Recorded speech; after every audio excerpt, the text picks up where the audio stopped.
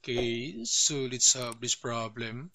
So to find the different fundamental trigonometric identities using this figure, then for sine on this area, so we have sine equals cosine over this cotangent, then another for sine on this area, so that's tangent over this secant, and also for sine on this area, that's 1 over cosecant, and the last one for sine, so the product of these two functions, so we have cosine times tangent.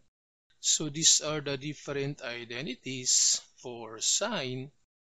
Then if we want to find the different identities for cotangent, so cotangent to this area, so we have this cosine over sine, and also cotangent to this area, it's cosecant over secant, then another for cotangent, that's 1 over tangent, and the last one for cotangent, so the product of these two functions, it's cosine times cosecant.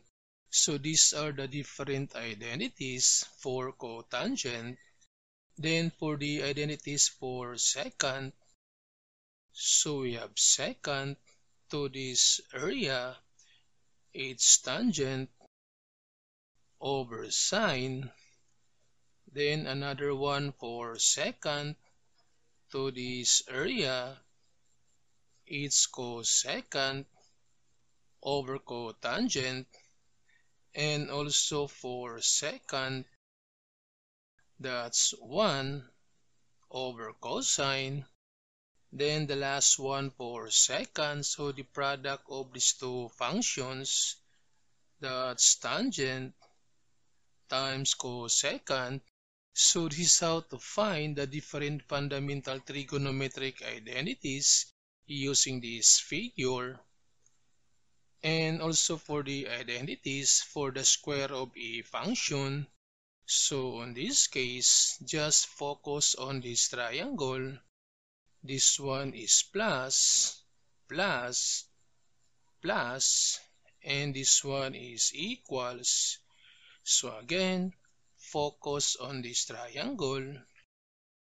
So we have now sine squared plus cosine squared, that's equal to 1. Then to this triangle, it's tangent squared plus 1 equals secant squared. Then for this triangle, so we have 1 plus cotangent squared equals cosecant squared. So these are the different identities for the square of a function. So from this formula, if we want to find the identities for cosine squared, so that's equal to 1 transpose the sine squared, so that becomes negative sine squared. Then for this function, so if we want to find the identities for tangent squared, so that's equal to secant squared, transpose this positive 1, so that becomes minus 1. Then for this function, so we want to find the identity for cotangent squared.